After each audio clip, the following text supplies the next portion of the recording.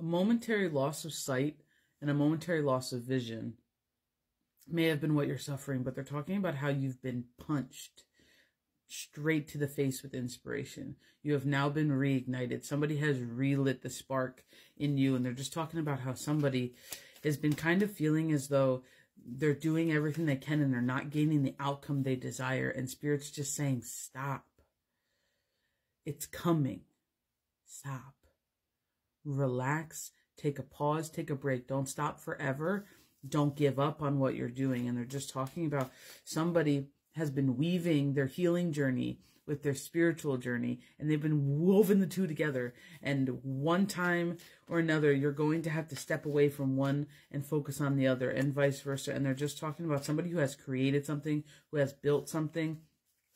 And it almost is like the feeling as if it's come from the stars, and the fact that this feels like it was so purposeful for you. It feels like there was something that this was something you had to do in the moment. And then there's just like this underlying feeling of like, did I make the right choice? They're saying step aside from your head, get out of your thoughts. They are not you. You are not them. They just are a product of the energy in which you feed. What are you feeding is what they're asking you.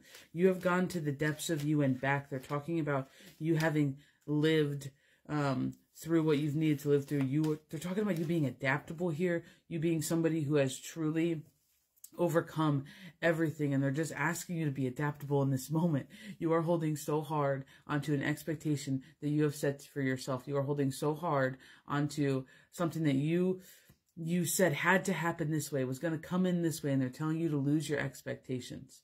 That is what they want you to release, and release the time frame on which you are holding yourself to. But they want you to keep up on your persistence. They're just talking about how some people are going through a little bit of a struggle right now, whether it be financially or physically. It is a struggle for you, and this has to do with directly of what you're trying to cultivate. And they're talking about somebody wanting to do all the right things and just are scared that what they're doing might not be right. And what if they took a wrong turn somewhere? Stop questioning yourself. Stop questioning yourself. They're talking about now is the time not to question yourself, but to act on what you feel called to do. And for some of you, that's opening up your throat chakra. For some of you, that's speaking your truth, because you haven't done it so far, because you haven't done it quite yet. You're going to need your strength out here. You are bridging into some beautiful things. This is literally a brand new beginning for you. And this is why it's scary, because you're up against the ropes and everything has to fall into place or everything falls apart. Spirit's saying, let it go. Let it go. You can't control this, because this was divinely dropped in your lap by them. This is exactly where you're supposed to be right now.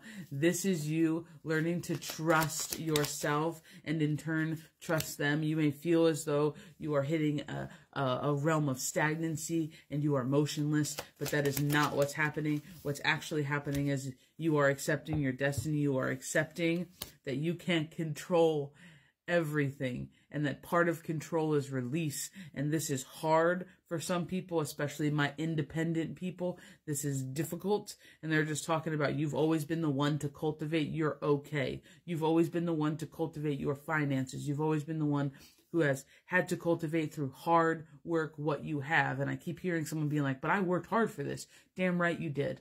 Nobody, not one person is saying you didn't work hard for this, because you did. But you're here now, and you can't do new things with old tools.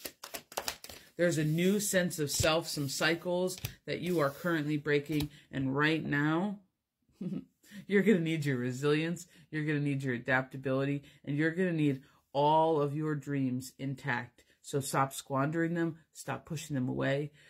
Stop bullying yourself. You are exactly where you need to be. Take that high perspective again. Reignite your dreams, your passions, your vision for what you are putting together, what you are cultivating. It's go time. Speak your truth. This is part of your release that is needed. And let go of the time frame you have put yourself on. Nobody else has put you on a time frame besides you. Spirit does not want you to hold yourself to that time frame. They'd rather you hold yourself to the frequency of joy. And they're saying they'd rather you be enthralled in what you're doing and love what you're doing than stress yourself out over not reaching your benchmarks. You are worth more than benchmarks. So time to be resilient. It's time to be bridging out of that anxiety that you're feeling over the odds of something not coming in the way you expected.